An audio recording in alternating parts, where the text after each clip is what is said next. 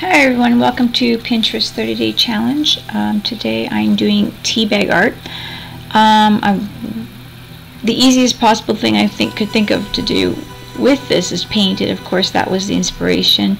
I wanted to do something a little different, but I ended up just painting that because that was the image I got from the Pinterest, and I thought, well, I'll paint it with something a little bit different that normally would be painted maybe with tea bags.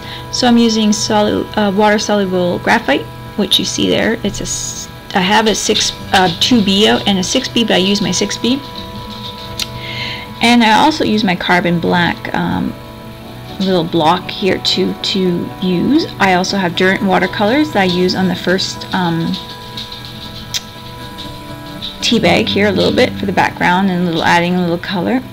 And so I'm just starting up with a little bit of the outer edge of my drawing, sketching here.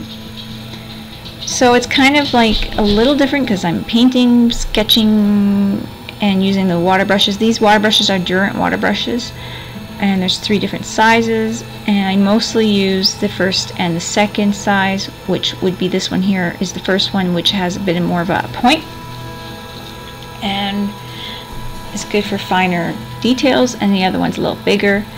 I didn't use the number 3, which is a wider top. I've had these for a couple of years or so, so they still are going. Anyway, so I'm just starting to get out my sketch of my guy here, and he's in the shadows, kind of has his face shadowed by his hat. So I'm just kind of going with that and just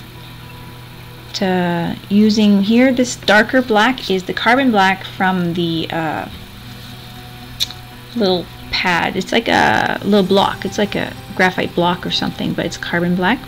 I picked these up at the art store in Calgary, and it's just a fine art store that I picked them up.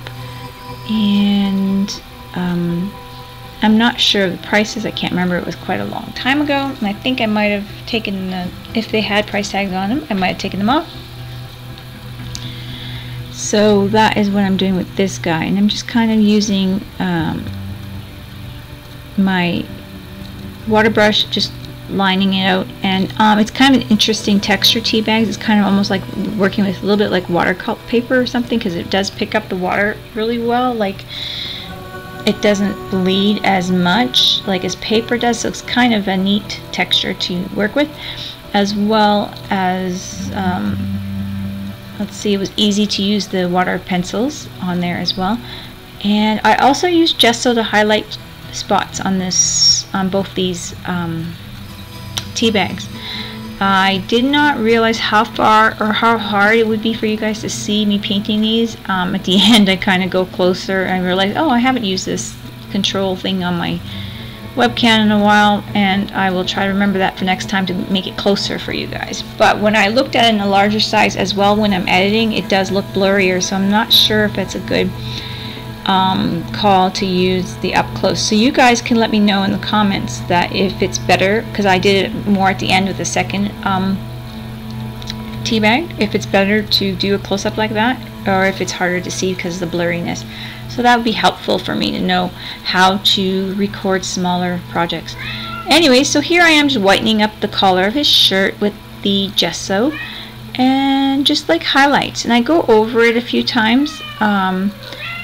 My cat's meowing, and I do try to go over with the darkness too, with the black carbon and stuff like that, and I find that the more I go over, it does get darker, and so I can re-darken some of my spots. I find it works for me anyhow.